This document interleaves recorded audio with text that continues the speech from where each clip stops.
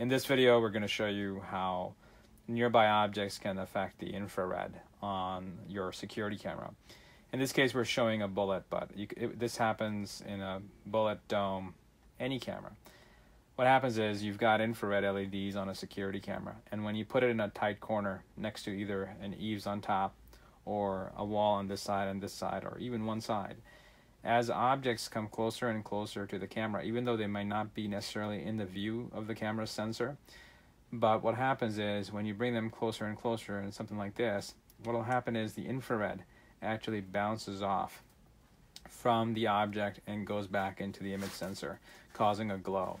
So I'm going to show you a test where I'm going to bring in my hand closer and closer to the camera, and you're going to see a diffuse glow in the infrared up here, and other demonstrations as well. This is called IR reflection from a nearby object back inside the camera. This happens frequently when customers mount a camera, even let's say a bullet, and there's an eaves up above. Although you can't see it, it's still causing an IR reflection. So if there's an eaves, it's not in the image sensor's view, the IR actually reaches the eaves and bounces right back in. And that's what causes different types of IR issues.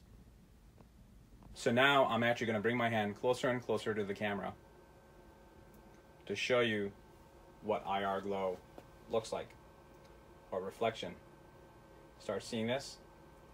So this haziness that starts developing, it's because of my hand being too close to it. So if your camera is mounted too close to an eaves, either a dome or a bullet, it does not matter, you'll start seeing reflection like this.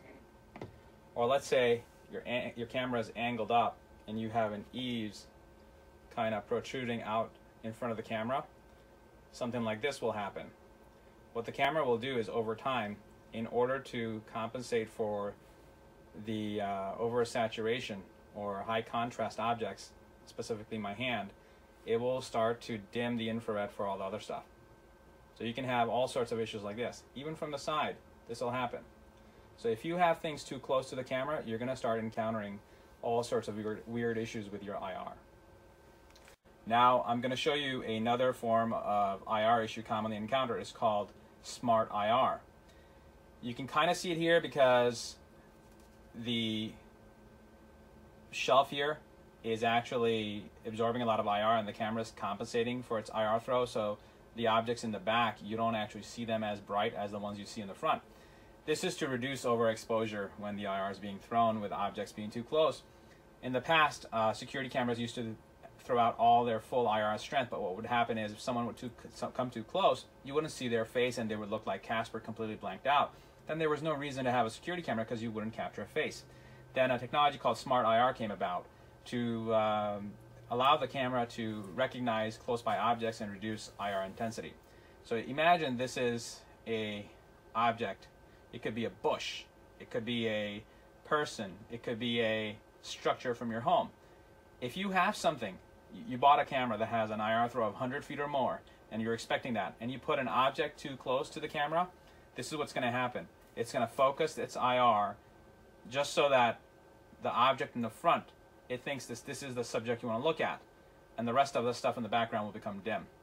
You need to be able to recognize that this is not a problem with cameras, it's a smart technology to allow the camera to reduce its IR intensity to make sure it can see objects that are up close.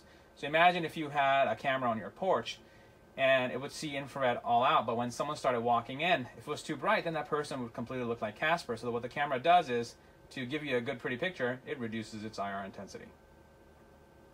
We hope you find this video useful. Thanks for watching.